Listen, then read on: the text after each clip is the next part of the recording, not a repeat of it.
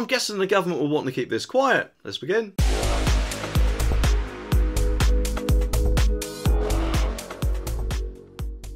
Well, with the 2030 date fast approaching that new petrol and diesel cars can no longer be sold in the UK, quite a lot of stuff still actually needs to be sorted out, doesn't it? And you know, fair enough, you may say that's ages away, and you'd be right, but they haven't exactly moved quickly so far, have they? And there's an extra sting in the tail too if this story from The Sun is anything to go by. Well, did you know that I heard that if you click that subscribe button down there, it'll either give you an EV for free or a lifetime's worth of petrol? I know which one I'd prefer. The article says that banning the sale of petrol and diesel cars from 2030 could cost every household £14,700, a report says.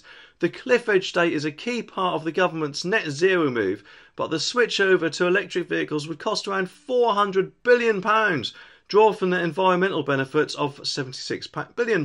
Analysts by the Centre of Economic and Business Research shows. Most costs will be faced by business initially, but others will hit families in lower profits and wages and higher taxation up till 2050, it claims. Fairfield UK founder Howard Cox said, "Our 1.7 million supporters call on Liz Truss to end the virtue signalling attempt to ban new diesel and petrol cars." Well, do you know what? I've got a feeling that that 2030 deadline will probably actually get pushed back to 2040, then 2045, and who knows, maybe 2050. Because whilst they may want to hit their tree-hugging and environmentally friendly target, actually what they're not thinking about is the current cost of living and how much that may go up by 2030, especially if the madman overseas is still carrying on with his mission. And actually, electric for EVs isn't exactly all that environmentally friendly from what I've heard, with a lot of fossil fuels being burnt to create the electric. As it currently stands, charging an electric car is much more of a pain in the bum compared to the 5 minutes it takes you at the very most to fill up a tank of petrol. So what I think would be much better for the consumer is if they just let people buy both for as long as they want. And I think what will probably happen is when the cost goes down of the EVs,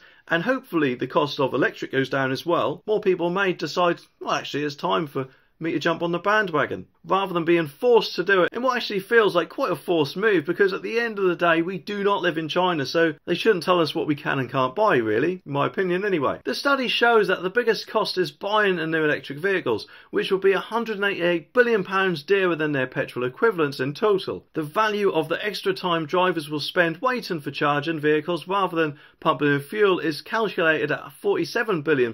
Meanwhile, public investment needed for charging points and electricity generation infrastructure is put at around £99 billion. Paul Biggs of the Alliance of British Drivers said the benefits are theoretical, while the costs to taxpayers and households are real. The government needs to think again. And the Department for Transport said, "This report has misleading claims on the cost to households and ignores the benefits of electric vehicles." Well, to be honest, it just makes me wonder just how misleading that report is. Probably not much, I'm guessing. It could even be along the same lines as one of Liz Truss's promises, which brings me on to this video where 74% of EV drivers actually hate this about EVs. And I can't say I blame them. Anyway, subscribe for more and I'll see you in the next one.